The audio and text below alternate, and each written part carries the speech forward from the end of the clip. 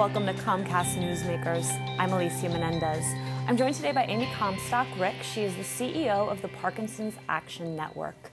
Thanks for joining us. Thanks for having me. So Parkinson's, there's still a lot that is not known about this disease. So tell me a little bit about the signs, the symptoms, and the communities that you tend to see it in. Well, we estimate that about 1 million people in the United States have Parkinson's disease, and historically it was viewed as a purely motor symptom disease. People would notice a tremor in their hand, or they'd begin to walk in a slower manner.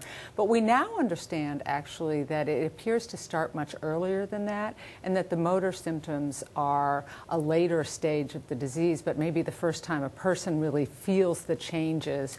But there's a lot of research that show earlier symptoms might be sleep disruption, depression.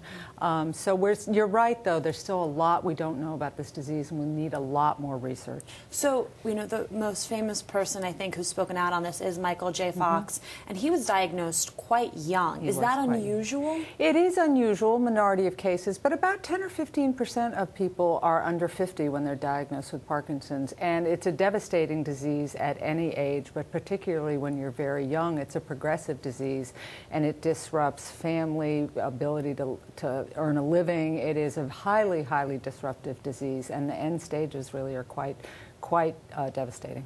But there is good news. There's the Parkinson's Action Network, which has done amazing things in this last year. Tell me about some of your big legislative accomplishments. Sure. We had a very big year. We work on all public policy issues affecting Parkinson's. People are often surprised how much of Washington's work affects Parkinson's disease.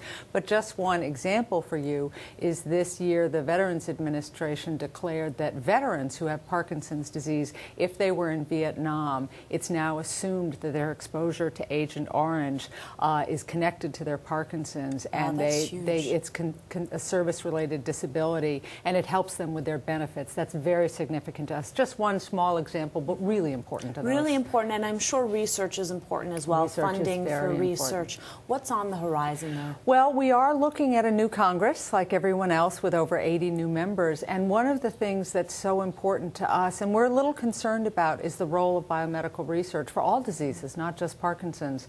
Healthcare reform, the Affordable Care Act, really didn't focus at all on biomedical research. And there's so many diseases for which access to care is important, but our quality of care right now isn't enough. We don't have treatments.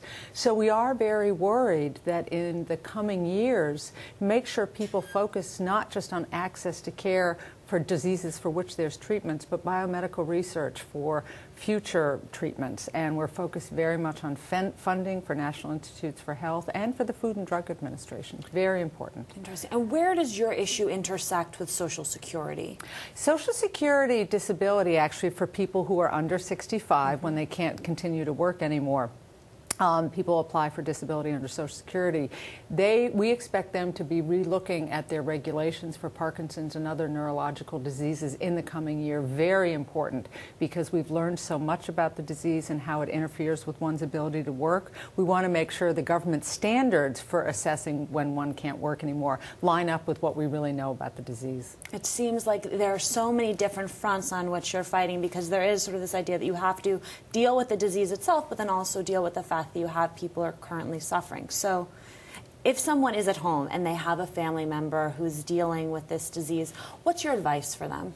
My advice for them is to focus certainly on the person and what they need for their best care, but also get involved with the community. There's an exciting research community. Think about a clinical trial for your loved one, and give us a call. Reach out to us at www.parkinsonsaction.org and get involved in some of the issues that are in this country that are really important to Parkinson's disease. And if people want to become involved with your organization very quickly, best way to do it? Best way to do it is go to our website or give us a call, and we'll educate them about what the government is doing that affects them directly. People are often surprised at how much of an impact they can have. Thank you so much for joining us. If you want to learn more about what's going on in your community, you can go to On Demand and click Get Local. For Comcast Newsmakers, I'm Alicia Menendez.